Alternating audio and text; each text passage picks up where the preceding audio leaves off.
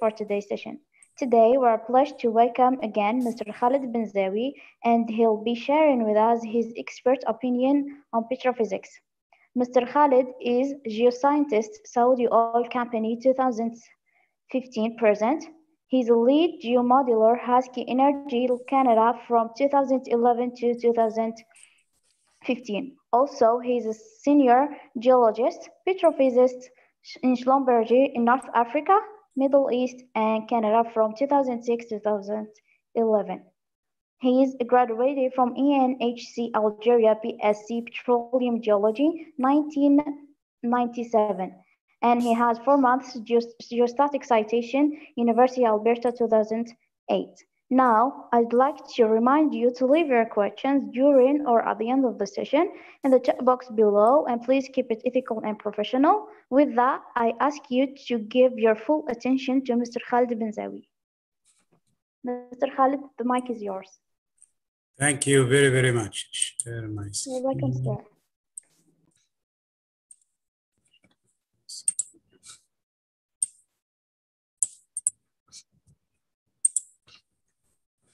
Do you see my screen, please, guys? Yeah, it's clear. Excellent. So as we have we will try to recap the first 2 days where we did petrophysics. So we will do a 10 minutes just to review what we did, and we'll focus on the most important thing for reservoir engineer. Okay, as a SPE or reservoir engineer, we are not expected to be expert in everything, but you are expected to understand what's happening, and you use the data for your daily work. So as a simple exercise that is done by a reservoir engineer or petroleum engineer is you drill a well today and you have all the data, all the logs, and you want to just, your boss asks you where we should perforate the well. Because when we drill, we case, and after that, we want to drill and produce oil, okay? We'll take a simple example that we used for the last 2 days, and you will see how simple to do your quick look. So the word quick look is used by petrophysicists, which mean a very quick interpretation. We don't worry too much about the number. We worry more about the quality of the interpretation. Qualitatively, are we good or not? So let's take this example. This is the same well we played with for the last couple days. Let's say your boss gives you this set of logs and says, tell me where we should perforate, okay? And our objective is to perforate and produce oil, okay? So don't worry about too many logs. You see in this graph, for example, in the first track is the depth. After that, the green was gamma ray. You have the caliper here, the SP log. The second group, you have the resistivity tools, which is the deep resistivity and the micro resistivity, or the very shallow to the well bore. The third track where you have the porosity logs. Here, for example, you have the neutron density, and you have this black curve is always there. This one is correction of the density.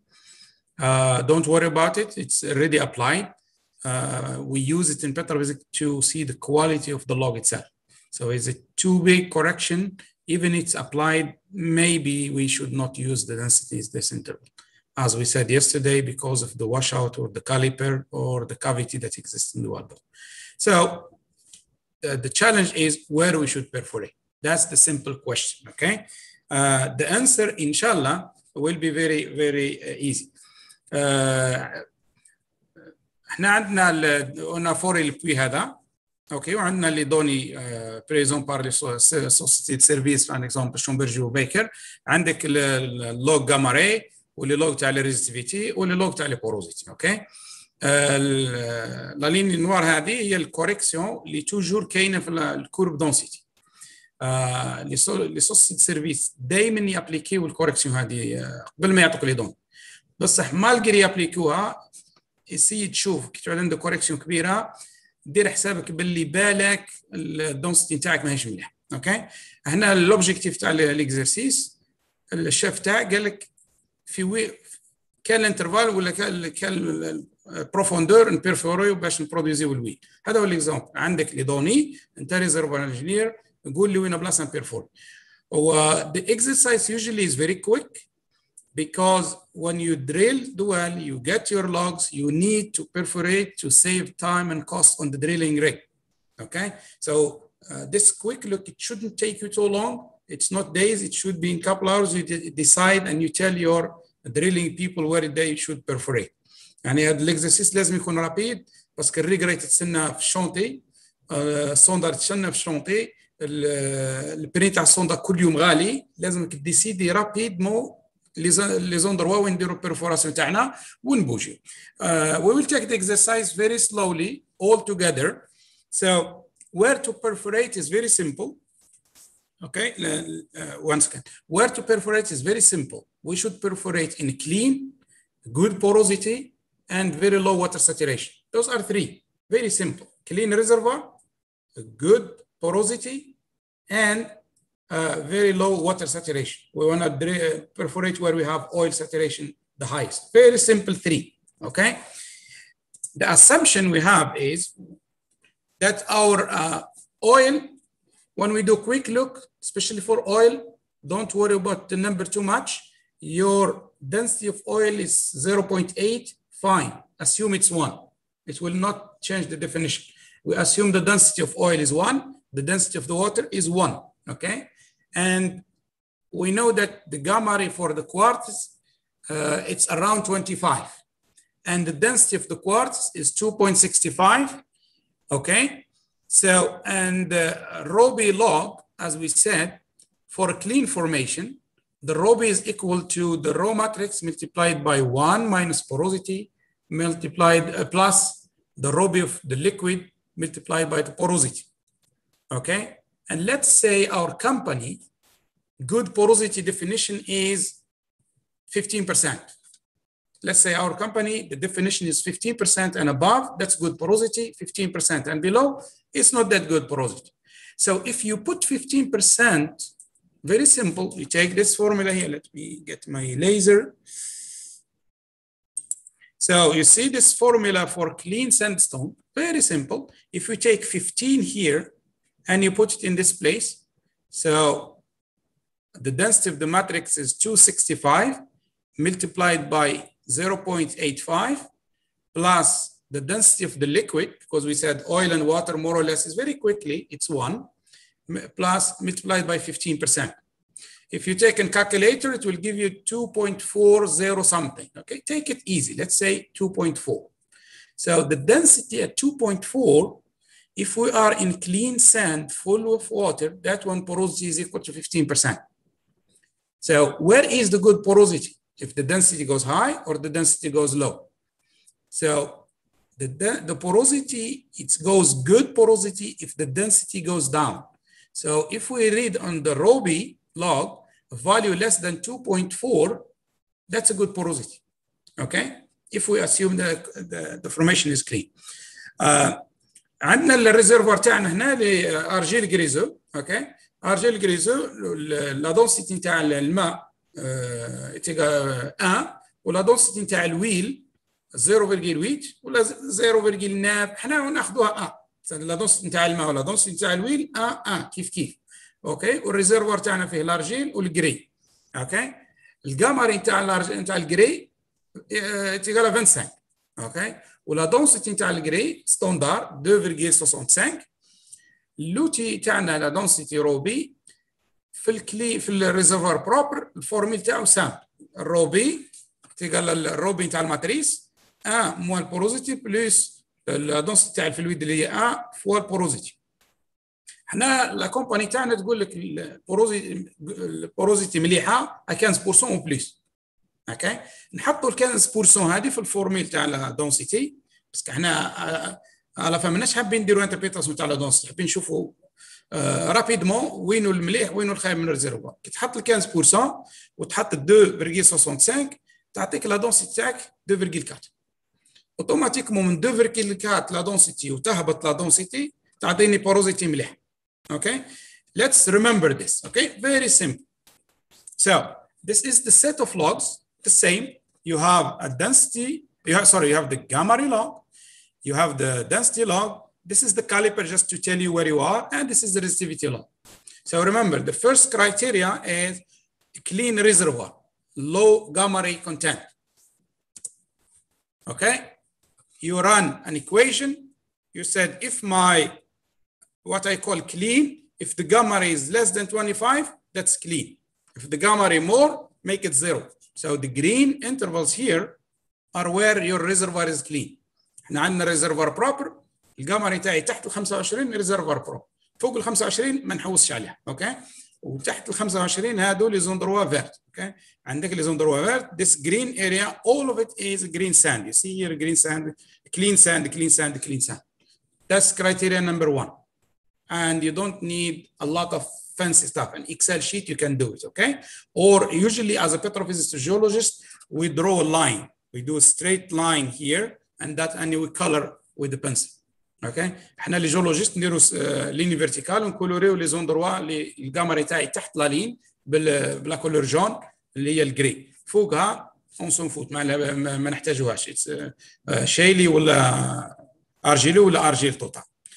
The second criteria is good porosity. Remember, our company criteria is 15%. So if we have clean sand is 2.4. So, oh, sorry, this is a typo here. It should be row B, this one, yeah. Let me just correct it. Sorry, yeah. Row B, it should be less than 2.4. And you see row B here less than 2.4. And give me this one. So let's stop a little bit. It gives me a good reservoir here in front of the shale. And as I told you before, the caliper is hurting my density. Plus this equation here, if the sandstone is clean sandstone without shale. Okay, that's why don't worry, keep it like this. We will explain how to use later on. إلا تشوفوا هنا جماعة عندك لا دونسيتي تقول لك باللي هاد لوندروا البوروزيتي تاعو مليح. مي على بالنا باللي هاد لوندروا لا دونسيتي نتاعي اللي فابل باسكو عندي كاليبير وعندي الواش اوت في البورهول، على هكا لا دونسيتي نتاعي تعطيني دي ريزلتا ماهمش مليح. بلوس اون فاس لي زارجيل هادو مثلا تعطيك باللي مليحه دي فوا، حنا هاد الفورميل ابليكابل سولمون كي يعود الجري بروب، با دو بروبليم. خلوا الانتربريتاسيون كيما راها ودوك نوريكم كيف تيليزوها. اوكي let's accept the interpretation as is and don't worry, we will explain how to use it. The third criteria we said clean, good porosity and good oil saturation. Good oil saturation here is tricky. Okay, the cutoff is not straightforward.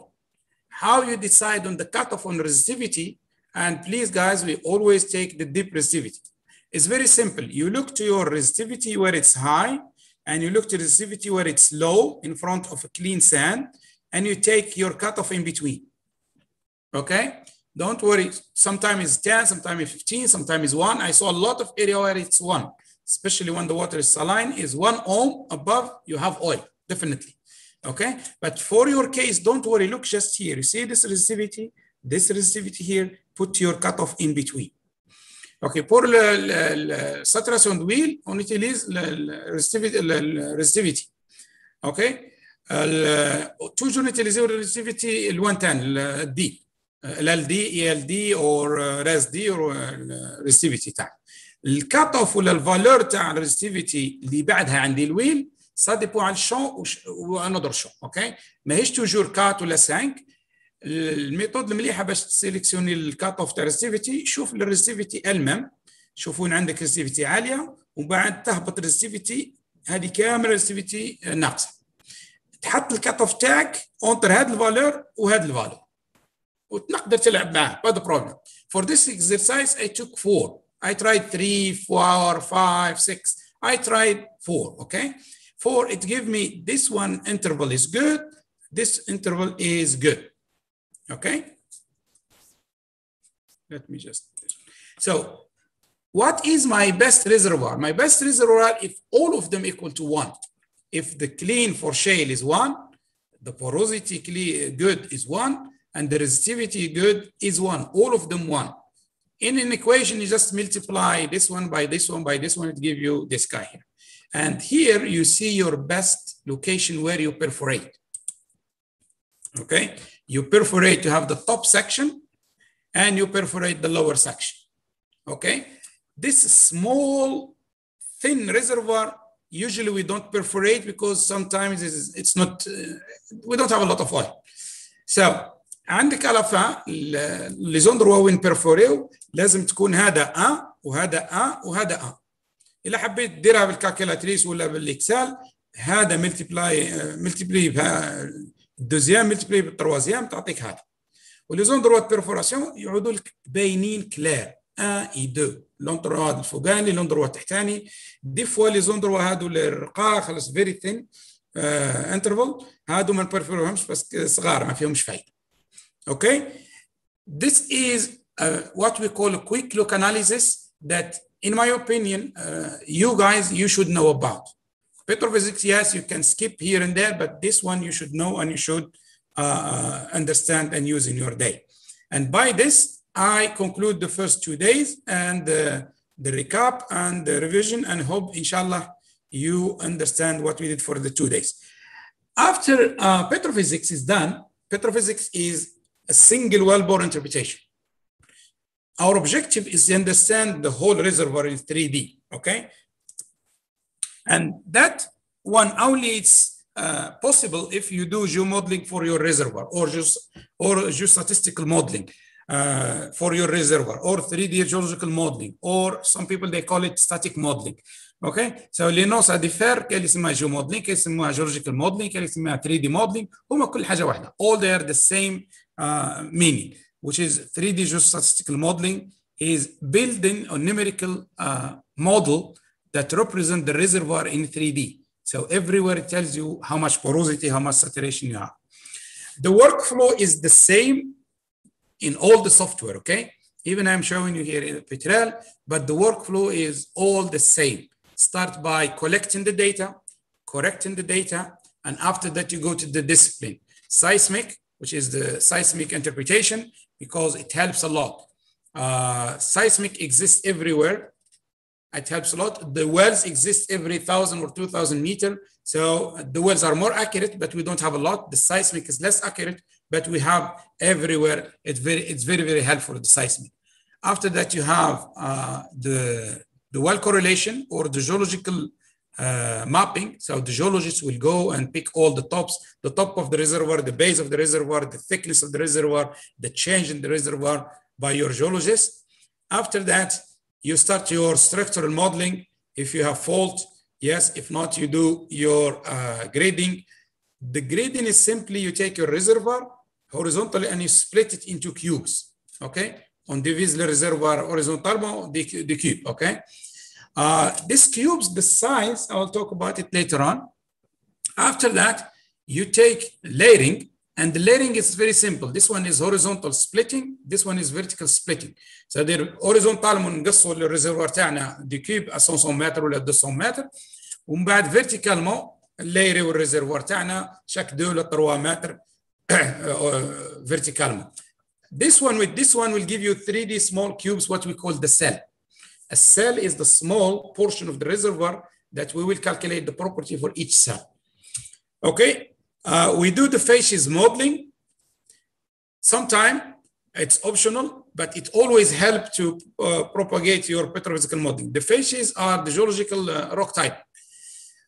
After that, we do petrophysical modeling, which include porosity modeling, saturation modeling, permeability modeling, all this stuff. Here, your geomodel is finished. But what after the model is finished, you can extract a lot of information. So there كتكمل porosity, permeability والwater saturation تخلصها خلاص الموديلنج تاعك نورمال وبراتيك مو هنا خلص.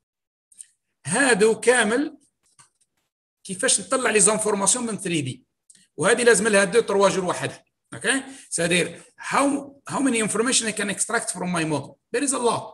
First, the number one is the volumetric, how much oil in the system. Second, a lot of maps where this oil is, how much oil left, how far from the wells, how good is the porosity, where to drill the wells. All that you can generate from the 3D model. There is tons of information you can generate, and I prefer you guys don't worry about it. You worry about when you need. Whenever you need something, ask your geomodeler, can I get it from you or not? Okay.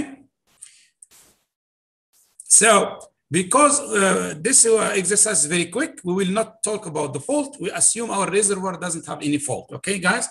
For simplicity and because of the time is not a lot. And also for the seismic, we assume it's done. And our friend, the geophysicist, gave us one surface. Because the seismic, they pick the surface and they give you a 2D map of the top of the reservoir or the base of the reservoir. Or sometime the seismic, they cannot see the reservoir properly, okay? Because the signal of seismic is very weak. What they pick another horizon very high. Example, in Algeria, if you go to Hassermal, we cannot see the top of the reservoir because we have a shaly sand, and after that we have a sand. They look more or less the same, okay? So in Hassermal, for example, the seismic ما نقدرش نشوف التوب بتاع reservoir. But what we see, if you go above the reservoir, there is a carbonate layer, the D2 layer. That carbonate is very, very clear on seismic. So in Hassermal, Algeria, for example, all your geophysicists will give you the D2 or the D2 layer, which is far away from the reservoir. But don't worry, I will show you how to use that seismic to get your reservoir map. So we take an example from Canada.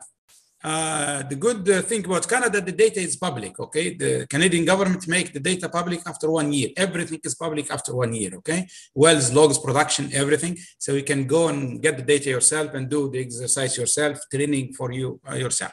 So we're taking one example in Canada. And the first thing you do in any model, please guys, get how much data you have. You should know how many wells you have, how many logs you have, how many well tops you have, how many seismic surfaces you have. So our objective is to understand the reservoir between Atlas and counterbase. This is the reservoir we have, and it's called Atlas channel, okay? But for us, our geophysicist could not see the Atlas. It's a little bit tricky. So he gave us the Menville surface, which is higher. My advice, always add another surface below your reservoir, because you have your reservoir, you need a buffer above it and a buffer below it. It helps a lot your seismic, your reservoir engineer guys, because they're in drilling, simulation, they use it, especially for drilling is very useful, okay? So the data we have, that's what we have as data set. The first thing you should do is well correlation or stratigraphy understanding, okay? You should always sit with your geologist and show you a panel of cross-section from east to west or north to south, and see the reservoir and see the tops and see the logs, okay? See the tops and see the logs. And here, example, you see the gamma ray here, and you see the gamma ray how it's changing from, this one is from south to north, and you can see almost is the same or equal to each other. And you see the porosity here. For example, you see in this second one, the porosity is more or less all one block. You see here, no, I can see at tight intervals. This one is low gamma ray, so it's not shale, okay? It could be anhydrite or something very tight, or a silt layer. It's not gamma ray, it's not shale, but these tight reservoirs, later on when I'm drilling or producing my field, they make my separation in performance of the reservoir. So this one will be drained separate than this, produces separate than this. But when we go to the north, reservoir become more or less one item. So always you should understand your geological settings, and before you start all the numbers, when you look, you say, okay, in the south, my reservoir is split into 4 layers. I see 1, 2, 3, 4. When I go to the north, those reservoirs, they start connecting to each other. So before even you start, you say, okay, in the north, I have a cleaner reservoir. In the south, I have a layered reservoir. Also, before even you look to any extra data, when you look here, you see the thickness is more or less, this is the thickness. From here to here, you see most of the part of the field is stable. But when we went to the north, suddenly we lost the thickness. You see, l'épaisseur هنا ناقص على هذا. قبل ما تبدا على بالك باللي في النور الريزرفوار سي فيري بروبر ومليح، مي l'épaisseur تاعو نقص. So there, when we go to the north, reservoir thickness is lower. Okay, you don't need sophisticated software. Just a colorful map, you can know and understand. And this is very important. Please, guys, don't jump into the numbers and click in the software button here and there.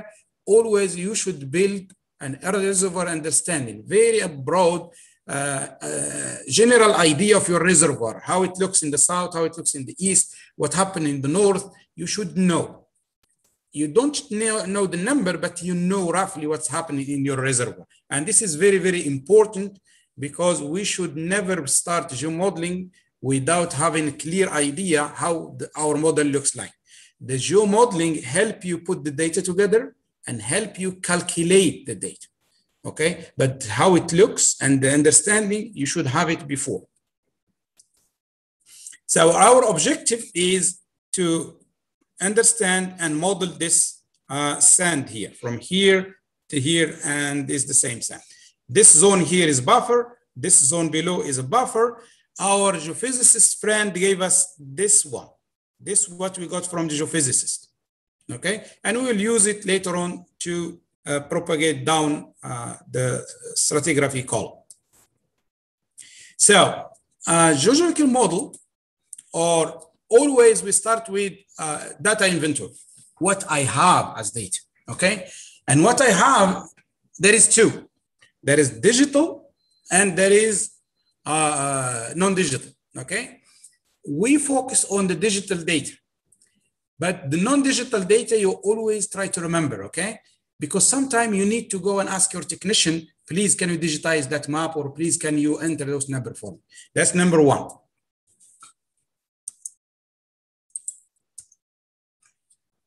Okay, so after we know all the data we have, we should bring all the data in our application, GoCAD, Petrel, RMS. Okay, we load all the data and load all what we load: the well trajectory, the well logs, the interpretation like porosity, saturation, V-shale. If you have a core data, also we load it, and so on and so on. Okay, just 1 second, I will now close the door. Yeah?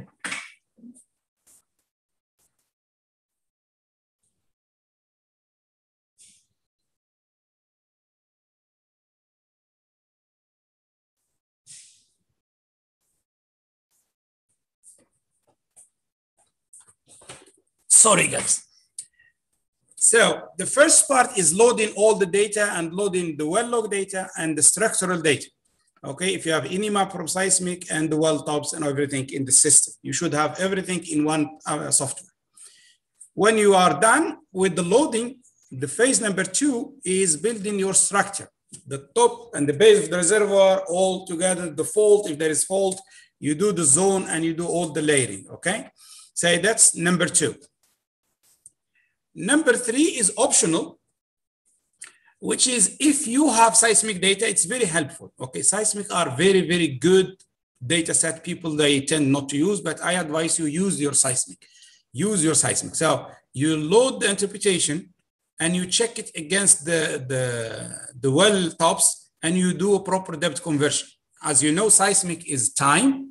So seismic doesn't tell you, the seismic doesn't tell you your top is 2,000 meter deep. No, it will give you millisecond deep. And you do the depth conversion, and that's all done by your geophysicist. Don't worry about it. Your geophysicist always will give you a 2D map with depth on it, not time, okay? But you need to check it and use it as a geomodeler. Other part is optional. If you have the facies from the geologists, okay? And you have just maybe, let's say 10% of the wells, they have facies, and 90% they don't have the facies. You can use your logs and the neural net and big data machine learning to predict the facies for the area where you don't have the facies. The same thing for permeability, okay? As we did yesterday, we showed you yesterday, but that's an optional, okay? When you finish that one, you go and you upscale the data. Upscaling, I will talk about it later on. When you upscale, now it comes the base case 3D model. You build your porosity and permeability in SW 3D model, where you, from the well location, you interpolate in 3D, and it will tell you how much is the porosity in every cell of your model, okay? we'll try to show you in a moment. When here it's the first one, GeoModel is done, okay? And 90% of the GeoModeler in the world, they stop here. So when the data is done, we transfer this to simulation engineer, because the simulation engineer will simulate the movement of the fluid with time, and he needs the 3D model, porosity, SW, and permeability. We give him the model. And when he runs his model, he will compare it to the wellhead production history data, okay? The well history data. So if our model doesn't match, he will tell us, we will go do adjustment, and we work with him. That's why we say reservoir characterization is an integrated study that everyone is part of it, okay? While the simulation engineer is busy building his model and running the first case, you as a geomodeler, you should always run uncertainty. Uncertainty, it's the same like we did for Petrophysics before, Monte Carlo and so on and so on, but in geomodeling, it's always done. In Petrophysics, people, they don't do it. In geomodel, always we do it because we want to decide on the P10, P50, and P90 for booking reserve and resources.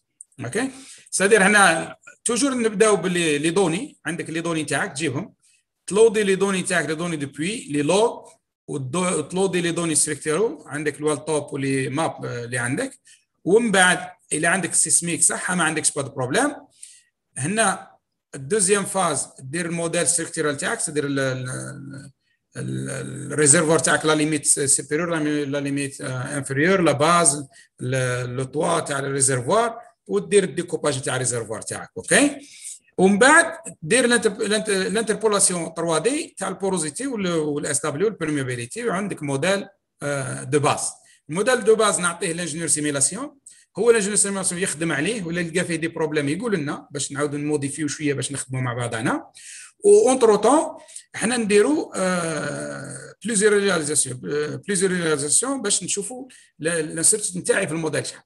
Now, for multiple realization, people, they tell you 100 realization, okay? A lot of geomodelers around the world, they run 100 realization. Believe me, 100 realization is not enough, okay? We are running 100 because we don't have time. If you have time, don't go below 1,000. Don't run below 1,000, okay? In Petrophysics, we do 2,000 and above. Geomodeling, if you have time, do 1,000 run at least, okay? And you do your work. So, in case we are using Petrel, okay, the first thing I want to explain, it's not the software, but how the data. Here are all my 4 well tops. Remember, Manville, the top of Atlas, the base of Atlas, and the base of the lower shale tops. The black line is the 2D surface I got from seismic. And this color lines are the wells. What we got from seismic, you see here, for example, you see the surface moving down here. That information without seismic, we don't have it. Okay? How the surface is moving here, how it's changing here, this bump here, all this high bump, this is not from the wells, it's from seismic. And that's how the seismic help. The seismic exists everywhere, okay? As a 2D. Now, our objective is to build the 2D map for this lower section and the base map for the base of the reservoir and the lower shale. Very easy, don't worry about it. We calculate the thickness from here to here. On calculate l'épaisseur من هنا لهنا. For chaque point, calculate the thickness. We generate a thickness map. And after that, the top of the reservoir is equal to my seismic plus the thickness I calculate from here. And this one is this guy plus the thickness I got from here. And this one is the same. So we start from seismic, we calculate the thickness, add it, you have a surface. You add another thickness, you have a surface. You add another thickness and you have a surface. Why we do the thickness, okay? The thickness usually is stable, doesn't change too much. The structure change too much. We have fault up and down, change too much. But the thickness is usually stable. That's number 1. Number 2, it's not in this case, but usually the wells stop here. Most of the wells will stop in the reservoir and horizontal are in the reservoir. So the base of the reservoir, you don't have data. You have maybe just few wells vertical, very old, and that's it. That's why we use the thickness is better using the seismic, add the thickness and so on, you get your surface. So how it's done is very simple. First, the 3D model, how it's done, you create your area of interest in 2D. Aerially, I have this limit, okay? And always you take your reservoir and add a little bit around it, okay? Always we try to add area of the water around it, not only the oil. Let's say the oil is here, the area of interest should be bigger. Why? Because simulation engineer, they need to simulate the movement of the water. Always the simulation engineer will ask you for water area, water section. That's why your area of interest is your oil accumulation plus a buffer around it. For this example, we get the thickness of all the 3 members. Number 3, we build the skeleton, which is we take the reservoir, we split it vertically into cubes and horizontally and vertically into cubes. We start with the horizon, make horizon, where we use the seismic. So we have one horizon from seismic. And after that, we take that horizon and we add thicknesses to generate the other horizons for us, okay? And that's the steps. So how we do it, that's my area of interest. And this one is the 2D surface Menville we got from seismic, okay? We got this one from seismic. As we said, we calculate the thickness from Menville to Atlas, and after that from Atlas to the base of Cantar, and after that from the base of Cantar to Rush Lake. This is the upper shale. This one, my reservoir is number 2, and number 3 is the lower shale, okay? So first we get the thickness map. Let's get the thickness maps. I'm showing you here Petrel, but it's the same in any software, okay? So first of all, you need to get the thickness for each well, okay? For each well, you take the top, the base, and you calculate the difference. That's your thickness, okay? And that will give you like this, will give you, the well name is somewhere here, yeah, we don't need it. It gives you the X and Y location of the well, and it gives you, this is the midpoint, we don't worry about it, and it gives you the thickness. So the première étape, نجيبوا l'épaisseur تاع الريزرفوار تاعنا تاع الستراتا au niveau de puits. C'est-à-dire عندك توب فوقاني توب تحتاني الديفيرونس عندك l'épaisseur. اوتوماتيكمون عندك الاكس ويغراك اللي هي لوندروا تاع البوين تاعنا. So therefore, for each well we have x and y and we have a thickness. Now we have point only. We take this point and we generate a 2D map. A 2D map is very simple. I'm showing you here also Petrel, but it's more or less the same in any other software. Some people, if you are too smart, you can better than me, you can do it in Excel, okay? What we do here, we make a 2D map. Our input is the point from the wells, these small points for each well. And we are modeling the thickness, okay? Let me go back here. We are not modeling the depth or Y or whatever, we are modeling the thickness. Okay, that's the thickness. This polygon is the area of interest. And you give it a nice name. From Menville to Atlas, that's called Menville, okay? Okay. So that's the Menville. The more important is can you mute your yes, okay. So also very important is how big is the cells, okay? I'm using 100 by 100. Most of the people, they use 100 by 100, but don't worry about it. The cells is the size of the cells should give you at least 2 to 3 cells between 2 wells. Let's say my wells, the distance is 500 meters, okay? If I do 100 meter cell size, it will give me around 3 cells between my wells, and that's good, okay? You should not have 1 well here, 1 well there. Also, you should not have 2 wells in the same cell. So the cell size and depends on how big of your model. If you don't know, take it 100 by 100 and that's it. Don't worry about it, it's a good number. For the algorithm, for you guys, always use isocore algorithm. There is a lot of algorithm, don't worry about it. The best one that gives you a very good, accurate result is the isocore algorithm. It's developed, it has a lot of data on it.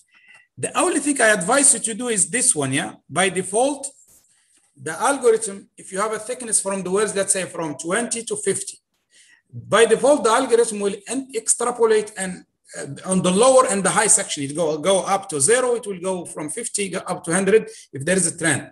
Usually for me, I will tell the system, if my wells are from 20 to 50, don't go too low below 20 and don't go too high above 50. I don't allow it to go crazy, okay? So that's why I'm allowing 5%, yeah?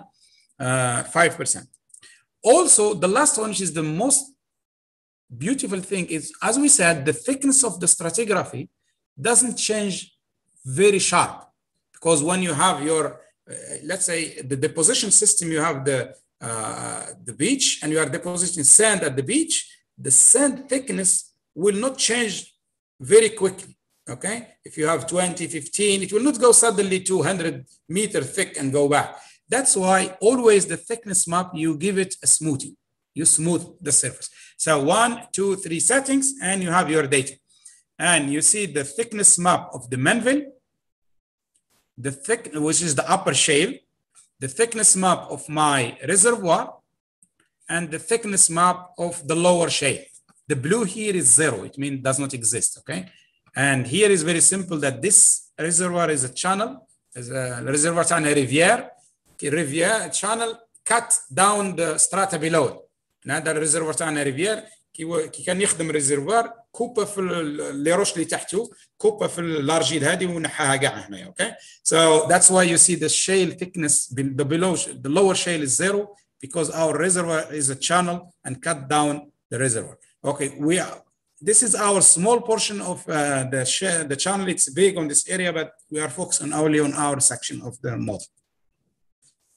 Now, the first step in 3D modeling is you build your skeleton, or what you call pillar grading. Pillar grading is simple, is splitting, you take horizontally, split the model into slices, squares, or usually squares. Please guys, always use squares, okay? There is a lot of complication in mathematical calculation if it's not square.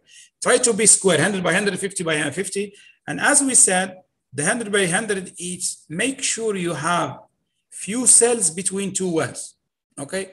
And make sure you don't have two wells in the same cell. So if your wells spacing or distance is 1,000 meters, you can go even to 150.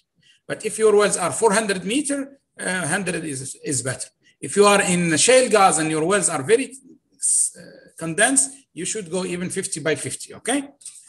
That's number. And just I'm zooming here, and that's the 100 by 100, okay? So what we did in pillar grading, we split the reservoir horizontally into squares. And here we don't have fault, okay? If we have fault, we can include them, but not for this exercise. And that's what we call pillar grading. When you finish pillar grading, the system will give you a skeleton. This one is above 100, this is below 100, this is 0. It's flat because we didn't do anything yet, okay? It's just skeleton. يعني structure تاعنا شغلك بني باطمة فيها ليبوتوما فيها والو, okay? Now, as we said, our geophysicist gave us one map.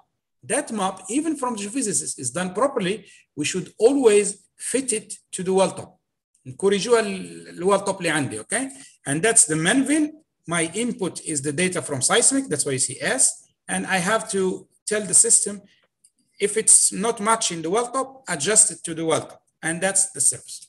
So the skeleton before I did the manville, now if I did the manville, that skeleton will go down and have the shape of the manville. You see the manville here in the bottom, and the upper skeleton, the lower skeleton, okay? And that's my skeleton. And now I have one horizon. That's it for the moment from seismic, and it's adjusted to well tops, okay? The second step, as we said, we want to build our stratigraphy below the manville. We have to build the manville shale, after that the reservoir atlas, and after that the lower shale, okay? And that one, the best method is, you say that I want to build zones below the manville, and I'm using isocore or thickness maps. So you drop your thickness maps here, 1, 2, 3, and you drop your well tops, 1, 2, 3. You see, you drop the atlas, so the manville here, and this is the manville thickness. After that, the atlas and the atlas thickness, counter, and after that, the counter thickness, after that, the lower shale, okay? Why we drop the well top? Because we want to make sure that at the well location, we are matching the well tops. So when we do a perforation in the future, we perforate in the exact position, not the wrong one. And you see here, when you do that, this is 3D view, one side and another side. You don't see two horizons here, they're close to each other, 1, 2, 3, and 4. You see 4 horizons, okay? For better view, I personally, 3D if I have a software, but for presentation, I prefer this one. Cross-section, build always cross-section. This is very simple. Build cross-section, look to your reservoir, and go north, south, east, west. Just play with it. Play up, down, east, west, okay? What you see, this window here, فناتر هذه اللي هنا هي الكروس سكشن تاعنا، والفناتر اللي هنا الكحلة الصغيرة هذه الماب. This is a map view. The blue line tells you where is this cross section. So we are doing a cross section almost at the north. This is the upper shale. This is the reservoir. And in this section, the lower shale does not exist. Okay, the channel completely eroded. You see a little bit here and here. So what we do is very simple. You just go down. You see, we went from here, and now we are here, and you can see how it happened. The reservoir here is very thick, without shale below it. Reservoir become thinner, and we start seeing the shale below it. We go more south, and it's more thinner, and even it's very thin in this area here. This area is very thin reservoir, and we start having the shale above it, below it. Okay, and we do also we do the same thing. We go down the reservoir south, more south, and you see the reservoir now we have the shale, and the reservoir thickness is more or less the same as before. Okay, and we go down. This exercise is very, very helpful. Go up and down, left and east, just structure. Okay, you will understand a lot, and you see the bumps here because our oil contact is roughly around this value here. Okay, so always play with this characteristic here. Now, when we have one layer, second layer, third layer. This is very thick layer. We should split it also vertically into slices. That's what we call layering. And here I'm taking a thickness of 2 meter layering. For the layering, there is a lot of option. For the sake of this exercise, let's follow base, okay? If you don't know, follow base. Okay? كيفاش نديكوبيو الريزرفوار فيرتيكالمون كاين فولو بيز فولو تبع لاباز تبع التوب تديرو في النص الا ما على بالكش دير البيز. Okay, follow base is the most standard one if you don't know. Okay, if you know, you can choose other option for having those split into layers, and that's your result. Remember, first from horizon and zone we have 1, 2, 3. Now when we do the layering, we have a bench here, bench here, bench here. You see, now our model is split into small cubes, small cells, and that's what you call cellular model. Sometimes you hear the word cellular model. It means now instead of one big chunk rock, now it's small cells. And those cells are 100 by 100 meter by 2 meter vertical. Okay, so each block is 100 by 100 by 2 meter. Okay. When you are done with this, what we call the structural modeling is done. And believe me, with structural modeling, you can do a lot. Even if you reach here, it's very, very helpful. It's very, very helpful. You know that in this section, the reservoir is very high and you can put your wells here. You know, in this section is very low, maybe the water is here. So you don't drill here, you drill up here.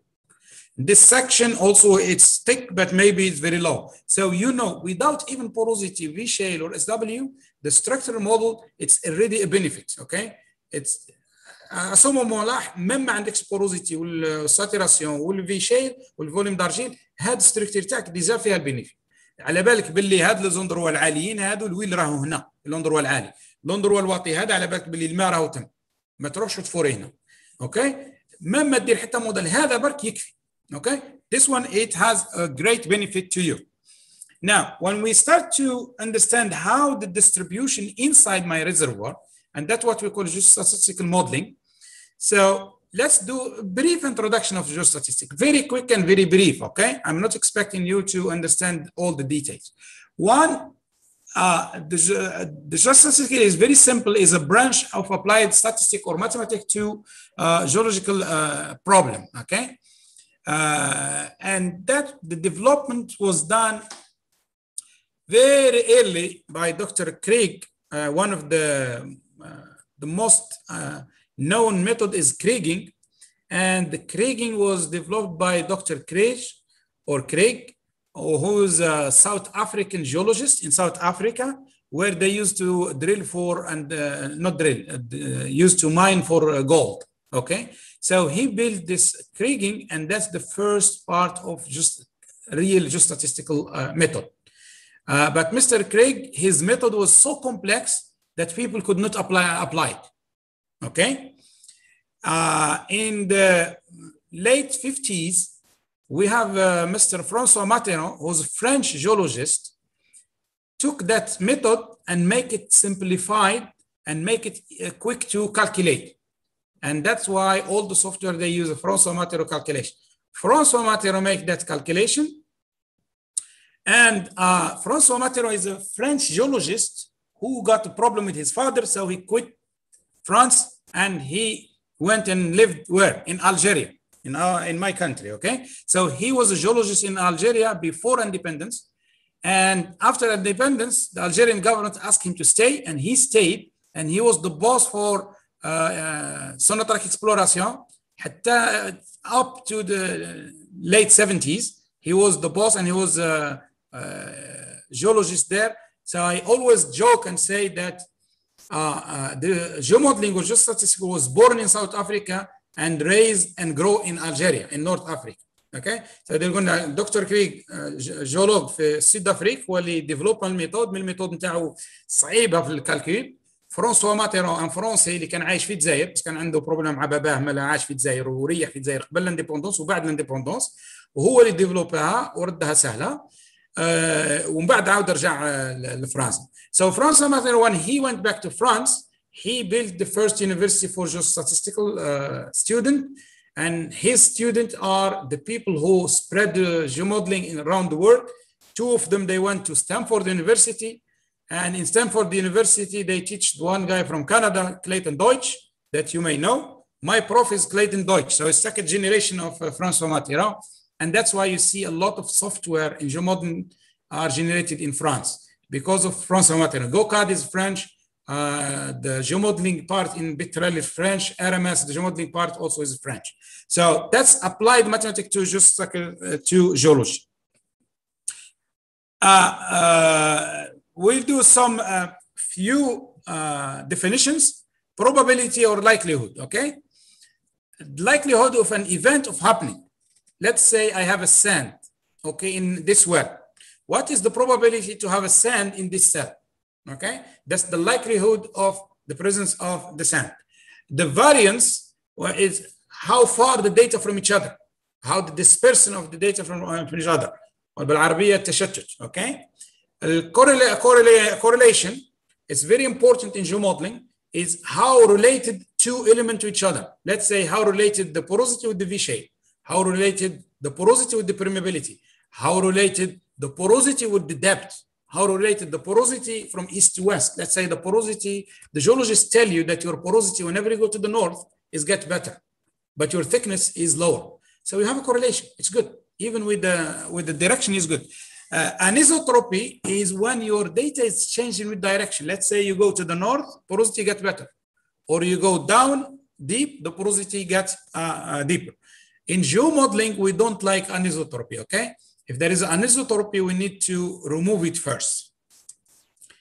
And that's what we call stationarity. Stationarity is very simple. You say that, let's say your reservoir is 50 by 50 kilometers. And you say, I will take a block of 5 kilo by 5 kilo and calculate an average porosity from all the wells in that location. And after that, I move that 5 kilo around. If the average of porosity is the same, wherever you move, we say that my porosity is stationary. Okay, so the average porosity it's not changing if I change the area. But if my average porosity is changing, if I take the 5 kilometer by 5 kilometer in the north, give me an average of 20, but if I go to the south, give me an average of 15, that's not stationary. And geomodeling, always we remove that one, and we remove it by a trend. We will not touch it here. It's very easy done. Don't worry about it. Just some definition for you. The probability is from the histogram. Okay, probability density function. And in geomodeling, we use the cumulative, so the CDF. Okay, the CDF function that we use in geomodeling all the time. The correlation is how related two parameters to each other. And you can have positive correlation, which means that parameter Y increase with parameter X. Here we have the permeability increase with porosity. Okay, correlation positive كيقعد عندك الإجراج يزيد مع الإكس. Okay, example permeability مع porosity. Negative correlation. Okay, here for example is the correlation of porosity with V shale. Okay, and you can see that a negative correlation. Both of them are excellent tool to use. Where is the problem is when you don't have correlation. When you don't have correlation, please don't use. Let's say your permeability with porosity, the correlation, there is no correlation from the core data.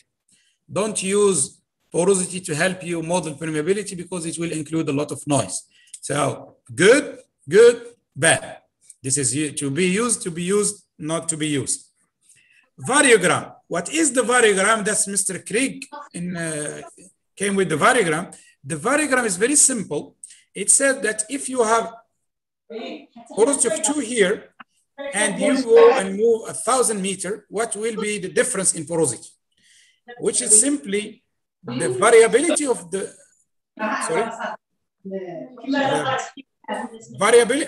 variability of the parameter with the distance. Okay, if I move horizontally, what is the change? If I move vertically, what is the change? Okay, and also there is a small trick. If the data are very close to each other, in theory, we should not have any difference, but in practice, we see a difference, okay? And we'll explain to that what it means. And from variance, we calculate the variogram, which is you take, let's say, vertically, the variogram is the range. You see, if I move 1 kilometer, the variance of the data or change in the data will be like this. If I move 2 kilometers, 3 kilometers, 5 kilometers horizontally, and give me that one. Because we are moving in one direction, the variogram has a direction to it. We have horizontal variogram and vertical variogram. Horizontal variogram, we have the measure, which is where we have a very big range and a small range. What is the range? Sorry, I did not explain the range. Whenever you get far, you see the difference is getting higher and higher and higher.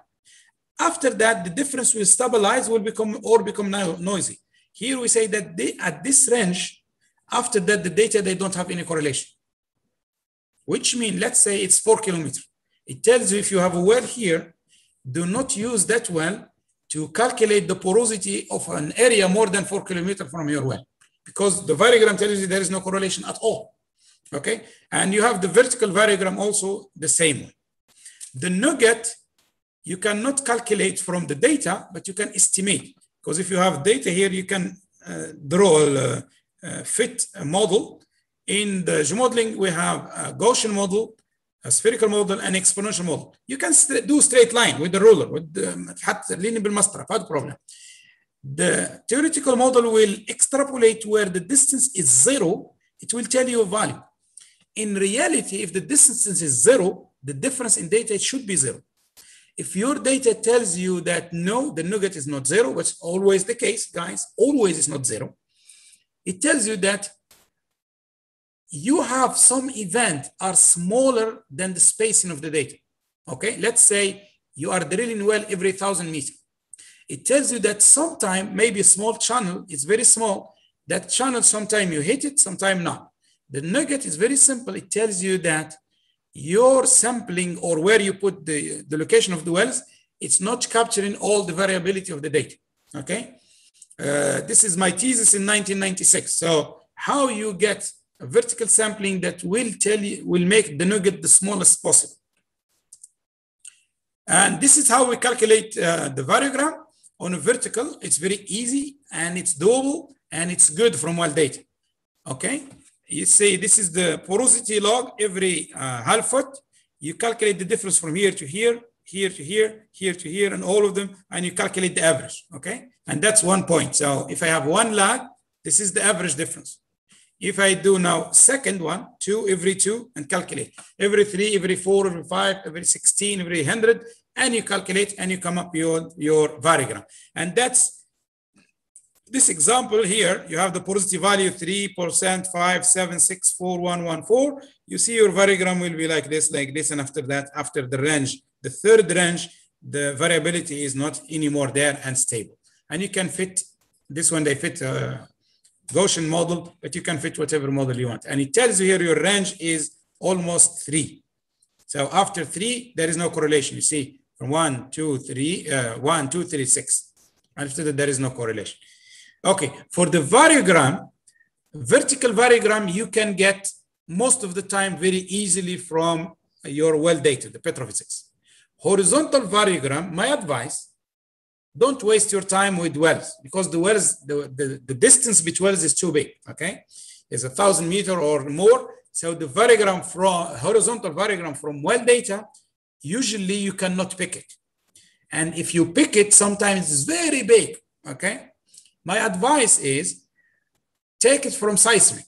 I will not give you a topic, maybe tomorrow I'll show you one presentation about that. Take your variogram from seismic, because the seismic exists every 25 meters, okay? You can get the variogram from the horizontal variogram from seismic, the vertical variogram from well data, okay? And for the fitting, there is most of the software, they have 3, spherical, exponential, Gaussian. What's the difference? That's the case, okay? Gaussian is this one.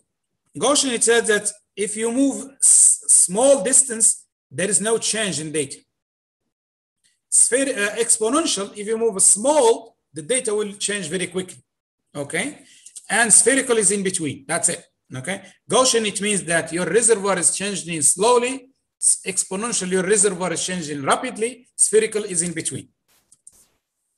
So, how on the model, what we do, we should upscale the data. Remember, the model is small cubes and small cells everywhere, but they are blank. They are empty. There is no data in them. So the upscaling is simply calculate for each cell the average of porosity from the wells if there is intersection. And that's how it's done. And you see here, wherever we have wells, we have value. Wherever we don't have wells, we don't have value. Okay? So here, on calcule la valeur تاع chaque cellule. إذا كان عندك انترسكسيون مع بوي، اللي عنده انترسكسيون تاع بوي، تهز 5 ولا 6 لي بوينت تاع بوروزيتي، دير لهم لا مويان وتكالكلي البوروزيتي تاعك. كيما راكم تشوفوا هنا، وين عندي بوي عندي فالور تاع بوروزيتي، وين ما عنديش بوي ما عنديش لي دوني، راهي نوار فيد. Okay, empty. That's the number one. Is some people they call it lamping if you are coming from French school, or upscaling, or very simple, calculate an average value of the cell from the well data. And these cells will not be changed, will stay like this at all the time. We don't predict this data. اللي دوني هادو ما ينشونجيهمش من بعد كي نروحوا للموديلينغ، هادو يبقوا دي دوني ريال فيكس ما يفاريوش، بس جبناهم من اللي دوني بوي اللي هما دوني ريال. Okay? You go and you do your data analysis, and this variogram, data analysis, you decide on the variogram size. Okay, the lag distance, I am putting 2 meters here because my layering is 2. You can change it. By the way, here you try to change and you do your best till you get a good variogram fit, and you fit your variogram here, okay? And you fit your variogram that the way you want, and you can change exponential, Gaussian. You see which one give you, and this one is done visually and manually, which one is better, okay? Don't do the automatic. Most of the algorithm that do automatic fitting is not good. Do it manually, change, move this one up and down, move here and do it manually. Okay, you see here, I did not pick horizontal variogram because I couldn't. Well data has few wells, you cannot pick horizontal. You pick it from seismic data. Inshallah, I will show you example tomorrow. Now, you go and you start doing your interpolation or just 3D modeling. We are using Kriging here, and I put fixed value 3000 by 3000. This number could be picked from seismic or could be picked from your geologist. Geologist tells you that the river size is around 3000 or 4000. The river is more elongated this way, so you can play with this number. This one, you don't worry, you can play with your geologists or seismic people. This one, I picked from the data itself, okay? And you run and it will calculate the porosity everywhere for you. And you see here, it's calculate the porosity everywhere. The blue is very low porosity because this is the upper shale, you remember? This is my reservoir and this one is the lower shale. I don't need to see the upper shale. I will remove it and show you also, I slice the system into 3D, okay? 3D, and you can see your interpolated and predicted data, and the vertical bars are the real data from the wells. Always try to see real and predicted. So you see if your model is accurate or not. Also, you can do a cross-section. Remember the cross-section we did before? This is the location of the cross-section in the middle of my reservoir. And you can see this is the upper shale. And this upper shale sometimes has some porosity in it. And this is a lower shale. It has a little bit of porosity in it. But the most of the porosity exists in my reservoir, which is roughly from here to here. I will stop here, but I want to show you in Petrel, the system, how it looks very quickly. This is my 3D model, okay? And that 3D model I generate using petrophysical modeling. And that's the petrophysical modeling. You see my porosity.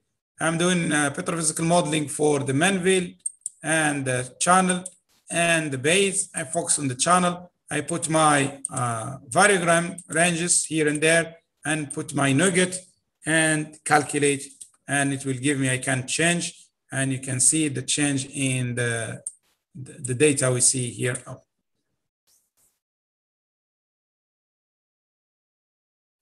Okay, and you can do multiple realization on the system, okay? And that's my 3D model. I always slice the 3D model. I like this one, to be honest with you. I like this slicing. There is another way to look to data is you display one slice, okay? You say this because, something I forgot to mention. When you slice your model horizontally, where is it? This one.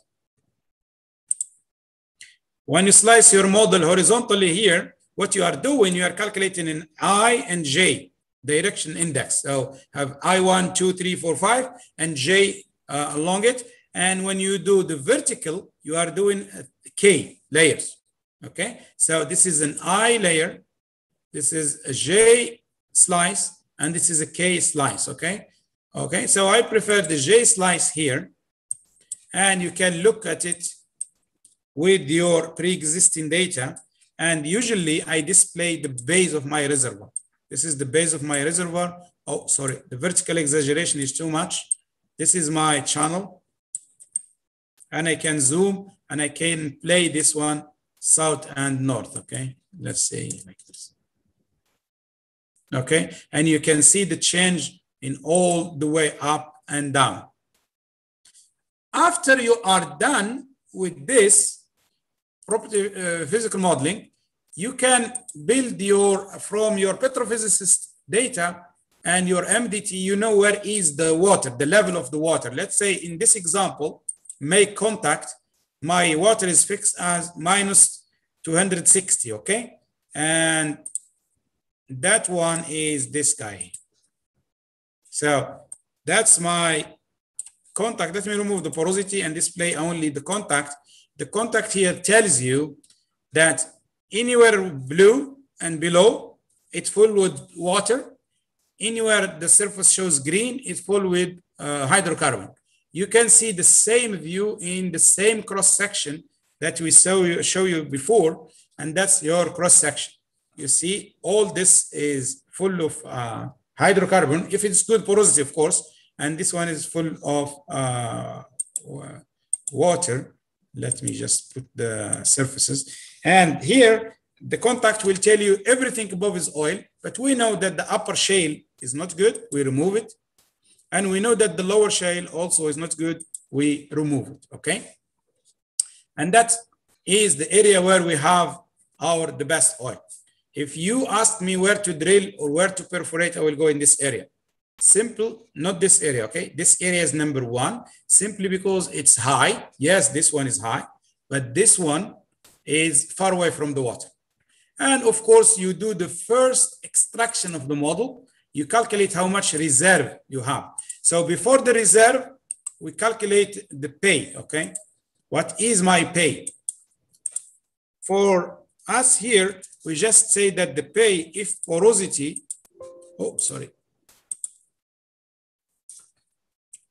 if porosity is more than 0.1, make it 1. If not, make it 0, okay? And it's not too gross.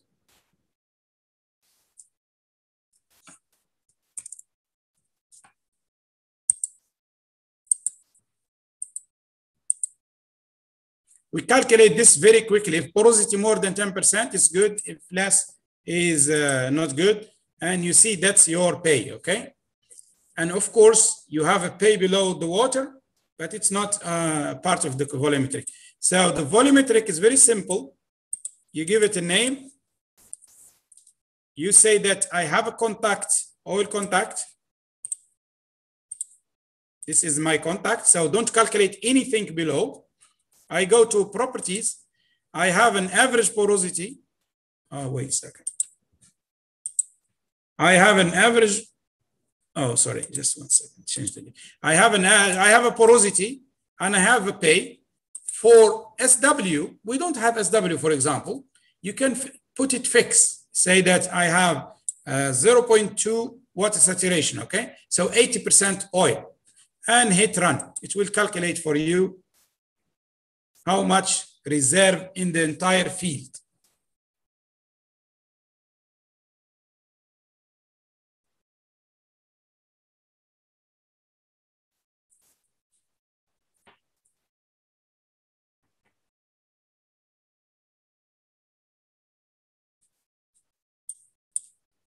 One second, I want to show the report. And you show your report, you say, show me, for example, none. You say, show me what is the total rock volume, in case that's some time you need, and show me the pore volume and show me how much hydrocarbon I have, okay?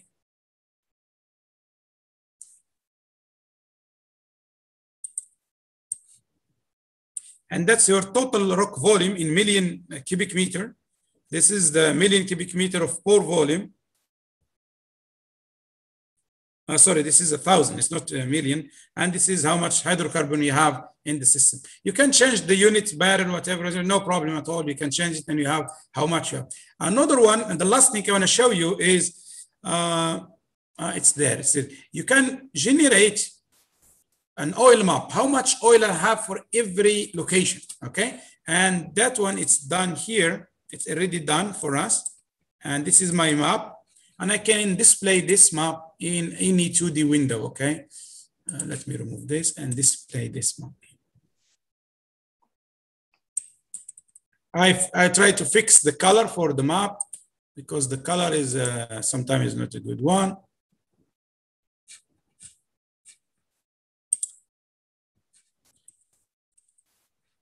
And let's remove all the lines, just keep the color, okay?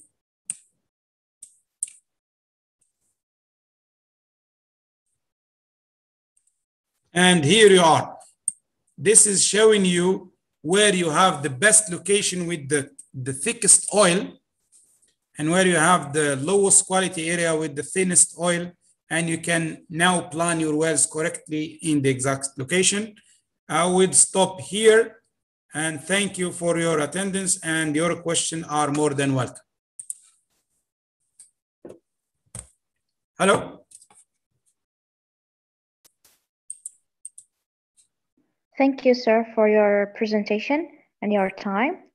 For all the participants, I hope you were able to take as much information as you can. Now we'll move to answer your question, so feel free to write it down.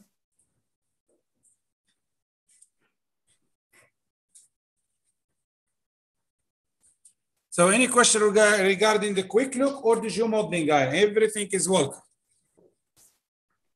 We'll wait while the participants write their questions. Yeah. So while we are waiting, tomorrow, inshallah, we'll do more on the geomodeling. I have a couple presentations. I will try to fit them with time.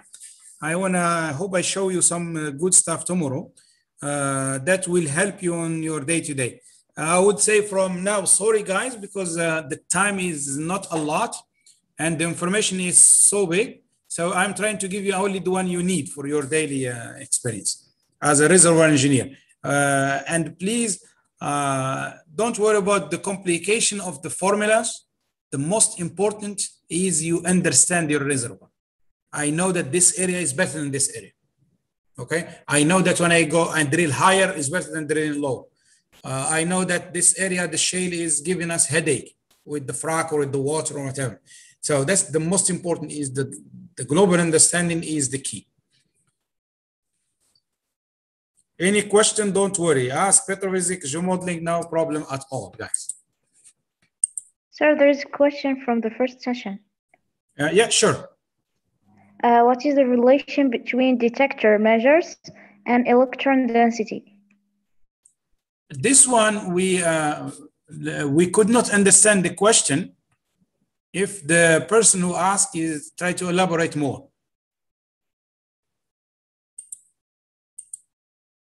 Again, Shahla? What's the relation between detector measures and electron density? We explained, but the question is not clear sincerely. If the person who asked the question, he can elaborate more, it will be very good. I don't know about it. Because the electronic density is the density related to the measured by the density tool. So the density tool is measuring how many electrons you have and converting that one to electron density. The electron density is similar to the weight density. If you take the rock and you weight it, that also is the density, the normal density we have. And those two densities, they are almost equal to each other.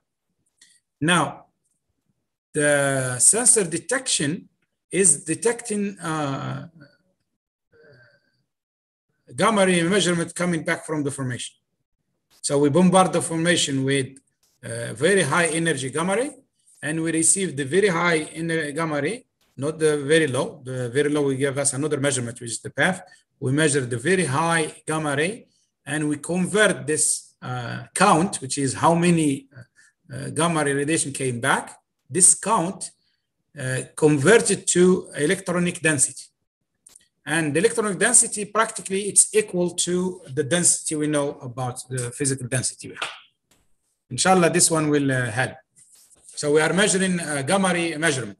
And we measure the very high energy gamma ray. Because when we bombard the formation with very high gamma ray, the gamma ray go inside the formation, hit and bombard all the stuff and come back. Some of it come back with high energy, some of it will come very low energy. The high energy will be used to calculate the density, the rho B. The low energy will be used to calculate the path. Photoelectric, which we did not talk about, the path is related to the matrix. If you have limestone, it's 4, I think. If you have sandstone, it's 1.8. If you have dolomite, it's 4.5 or 5. So if you have shale, it's 3.3. The path is used to know what kind of lithology we have. That's the low energy gamma ray. The high energy gamma ray, it's used to calculate the electronic density. And that electronic density is converted to density. Any other question? I think there is no question. Okay, so no problem. So you can remember your question after you see the session. And tomorrow is our last session with me. I will be more than happy to answer any question regarding the 4 days tomorrow. Tomorrow we'll do, we talk about permeability. We will talk about also the use of seismic in the geomodeling. And if we have time, we'll do uncertainty modeling on the seismic. Or maybe we'll do model extraction. one of the two. I will try to think which one is good for you as a reservoir engineer. And thank you very much. Thank you, Khalid. Thank you so much, sir. Thank you so much. Thank you. Yes. Assalamu alaikum. Barakallahu fikum ya shabab. I'd like to remind you that today's session will be uploaded on our YouTube channel. You might want to check that out for your quiz. Stay tuned tomorrow with the same unit and the same speaker as well. Goodbye. See you tomorrow, inshallah. Inshallah. Assalamu alaikum. Assalamu alaikum.